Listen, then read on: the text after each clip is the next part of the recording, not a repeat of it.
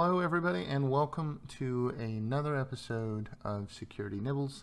So happy to have you here with me today, and as you can see on the screen, we've got Wapiti up, and essentially, if you did not know this, Wapiti is another word for elk, which I learned recently.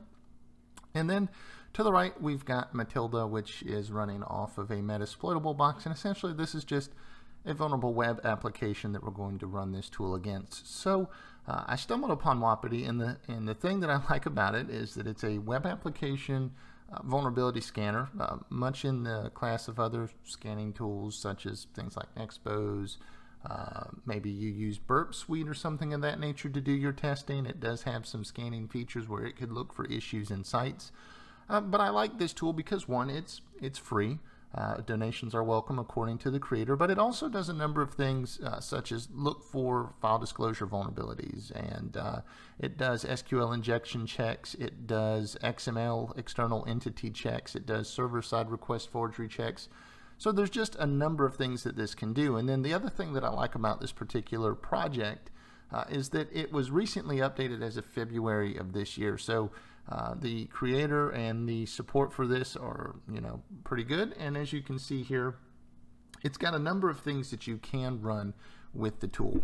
Now, in this case, we're going to do a very simple check against the site, and essentially it is going to be what's called the default settings here. And so you simply take the command, put it in Wapiti-U here, and essentially you're going to provide the target in question. So in this case, it is specifically the Matilda site on our box.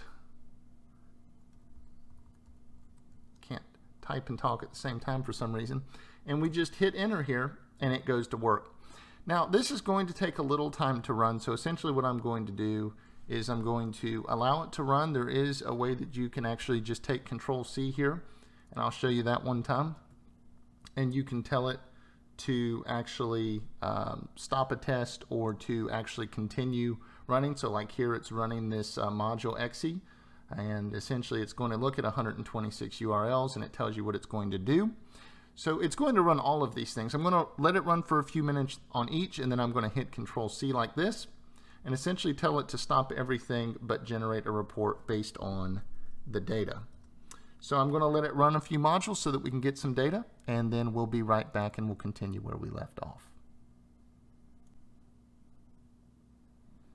All right, everyone, so welcome back. Everything here is done. I went ahead and let everything run for about a minute or so that we can get some data, and essentially I did a Control-C and then used the R option here to stop everything and generate the report for each module as it ran through. So as you can see, it generates a report in root Wapiti generated reports, and it's an HTML format.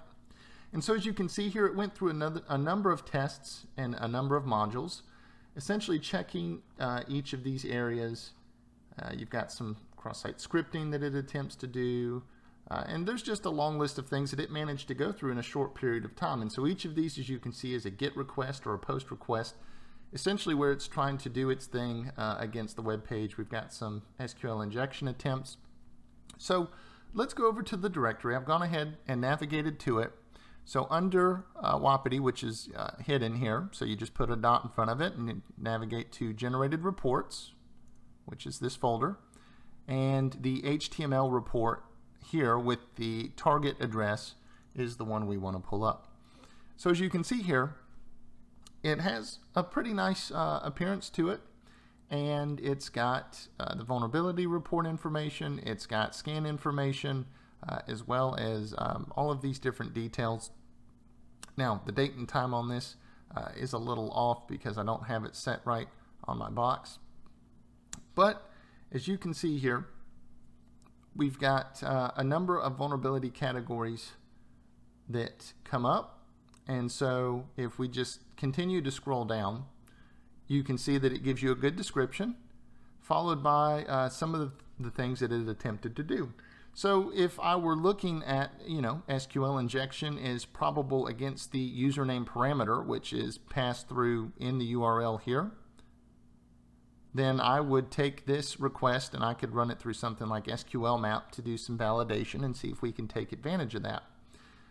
Just another set of areas that it comes up with here. So it's got those. And then the thing I love about it is toward the end, it gives you a general recommendation and some additional references.